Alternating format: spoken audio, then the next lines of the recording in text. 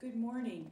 Welcome to our little interview this morning where we're focusing on, for the month of February, heart disease, how to prevent it, and some information available to you. So here we're in the CE wing of the church with the hearts that Becca and the kids have done, so we thought this would be a good place to do the interview. So thank you for listening, and I'm Marilyn Cummins, and this is staff member Bonnie Ilhart.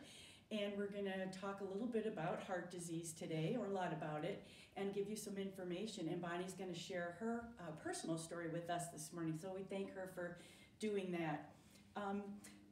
Heart disease is the #1 killer, particularly of both men and women, but particularly of women. In 1 year, last year, 395,000 women suffered heart attacks. The statistics aren't good for women in heart disease.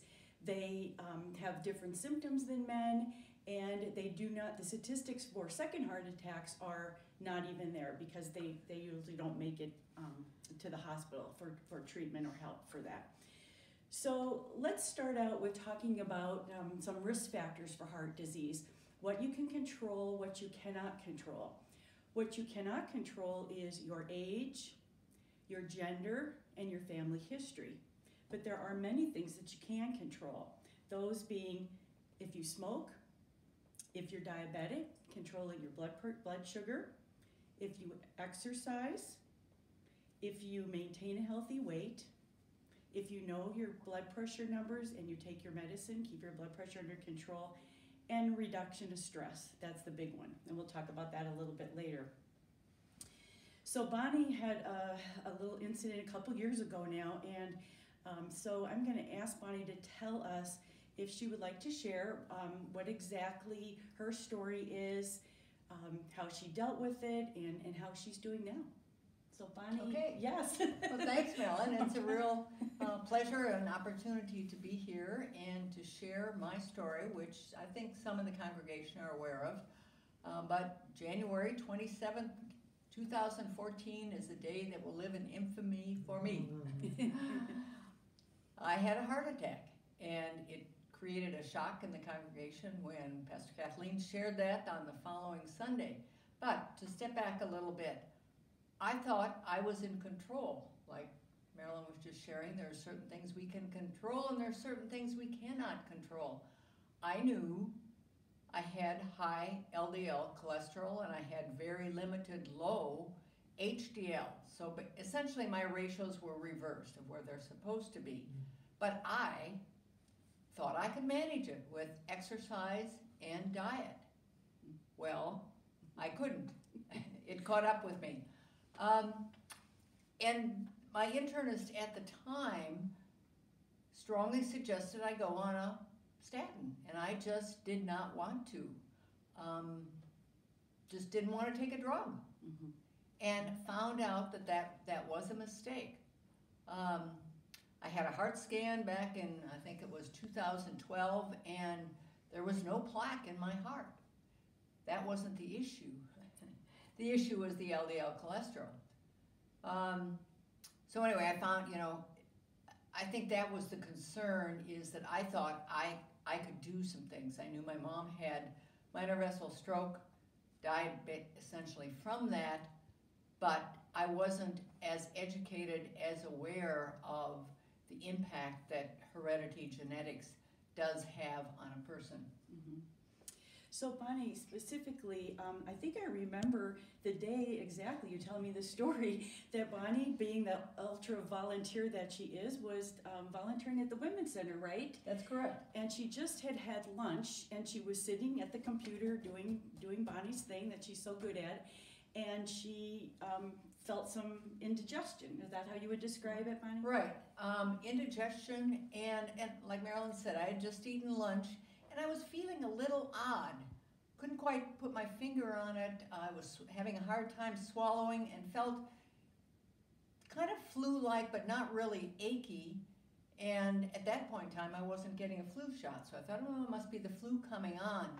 Well, I don't know, it was probably about 12 o'clock. I can almost see the clock. All of a sudden, in the center of my chest, my heart went brrrr. I mean, I could literally feel it racing. At that point in time, I went white, down to as white as this paper, all the way to the white of my fingernails.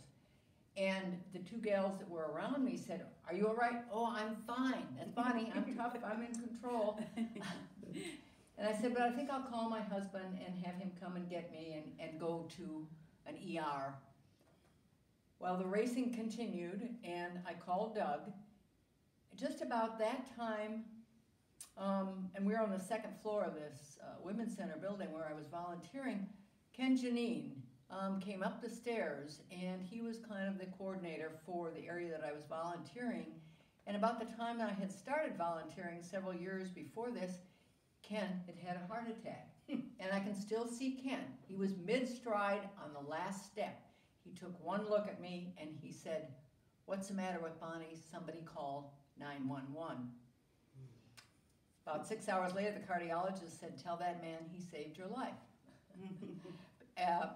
911 was there pretty quick and strapped me up to a machine and said, "You're going with us. We see some heart issues." And I'm like, "Heart issues?" Bonnie, the picture of health, right? Yeah. You know, still somewhat in denial. But I think the thing to share is I never had any pain. Mm-hmm. Absolutely no pain. Mm-hmm. Never any numbness. Mm-hmm. Shoulder issues like you hear symptoms of that are in frequently with men. And as I was sitting about a month later in the cardiologist's office on a follow-up visit, reading a magazine, and he talked about women's symptoms, and they were just exactly what I had. Mm-hmm. Racing heart, kind of a nauseous feeling, and extreme weakness. I could hardly pick up my hand. Yeah, right. But never any pain. So don't think that pain is a symptom that That's very lead common. you. And don't we all see on TV for men, women, there's the clutching of the chest. And I remember when I worked, my husband being a cardiologist and working in the cardiac area, we never called it, we would ask when we take a patient history when they would come in, are you having pain? Because not everybody describes it as pain. Some people say an ache, particularly in women. Ones that I've interviewed or taken care of, they had fatigue. Lots of women are fatigued. CEOs, mothers, grandmothers were busy, right? And the nausea or just, very different. No pain down the arm, very rare, very rare. So that's something to look at. And 20-some years ago, all the studies were done on men and their symptoms and how to prevent. There wasn't much done on women because women didn't survive their heart attacks. And a lot of women would go to their OB doctor. They didn't maybe have an internist, and no, they weren't trained in what to look for that, and you don't think of women having heart disease. So that's something very much to think about. But Bonnie's story ended very well. She, recovered, and she had some stents put in, and we're talking 8 years later, here she is, and she just shared her numbers with me this morning, and they're down and they're managed. So this isn't to scare everybody. I think knowledge is power, and we want to get information out there because there's so much you can do to prevent it. And perhaps, Stephen, thank goodness, talking about being in the right place at the right time, her co-worker Ken was there. He knew what to do. Perhaps learn CPR, which we've offered that, and we can do that again because there's definite things you can do to stave that off. So with that in mind, I'm just going to go over a couple of, I call them the 10 commandments of hearts for a healthy heart, and I added one this morning as I was thinking about it.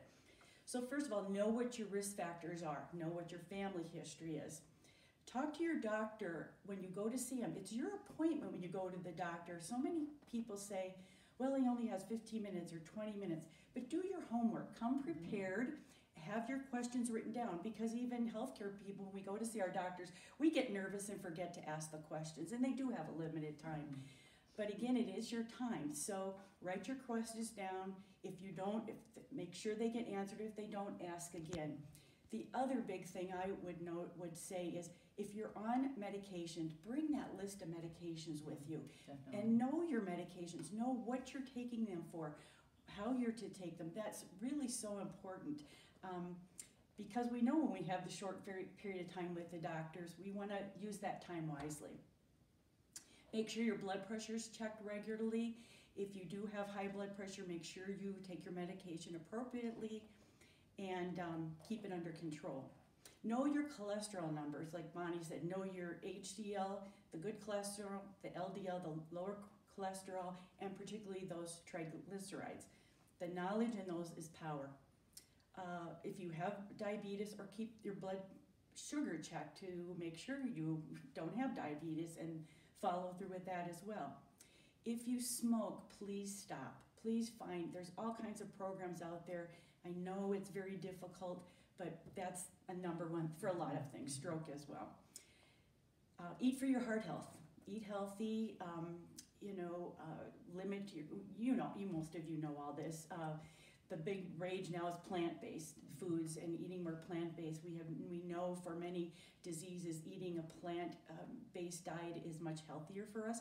But if you have to have that meat, have a lean piece and have it every once in a while. Don't deprive yourself. Yeah. Nobody's going to stick with toeing the line every single minute of the day. Get regular physical activity. For seniors, they have the silver sneakers. You can join the Y for free. Try to do something a little bit every day. Those 10,000 steps, but try to do that. Just if you have a monitor, or just for 30 minutes a day, do a little something. Even if you're standing doing the dishes, do some calisthenics, move your legs around. The body's meant to move. So that the other part too then is, with that, the component is to keep your weight, that would keep your weight healthy. Make sure you know the signs and symptoms of a heart attack. Don't ignore them. If something feels funny or something feels off, like Bonnie suggested, stop, get some help. If you have to call 911, that's okay. If they don't transport you, it's okay, but at least you know. The other thing I would say is, if it's pretty sure you're having a stroke or a heart attack or any of those symptoms, do not drive yourself or get somebody to drive you, because they're going to be nervous, you're nervous. If you have trouble, they don't have the equipment or oxygen or ability to help you, and the time really helps. The last thing I would mention is stress. And for myself personally, with my cancer journey, I think stress plays such an important role in our lives, unfortunately. It's everywhere, right? We're under all kinds of pressure, then throw in COVID and what we've had to deal with now almost for 3 years. That really does upset the apple cart, I believe. And there's all kinds of biofeedback here at our church. Reverend Laura holds every Wednesday. We have meditation. You can watch that later if you can't join in at 7 o'clock on a Wednesday. Our chair yoga on Tuesday, I think, is just valuable. It's more about breathing and stress. We have to take better care of ourselves. And hopefully the information that we're giving you and throughout February will be helpful to you. The narthex table is going to have all kinds of free handouts that you please take, menus, information, share them with your family or those you love, and use that information and share it with others. The other information or place to get information that I think is really valuable is the Karen Jans Cardiac Heart Awareness Center. It's in St. Luke's Hospital, and they have free classes, free information, cooking classes, exercise classes, discussion classes about reducing the risk factors for heart disease. It's all free. In instances, they will give rides to the hospital for things, for EKGs or echoes, that you can just walk in there, and they are so helpful. And so please call on me. I can help you connect with that. I have information for you. Just email me or ask me when we're in church if you have questions and want to talk privately about that. I'm here for you. So thank you, Bonnie. We hope this information is helpful, and don't be scared. Be informed. Thanks for listening. Thank you.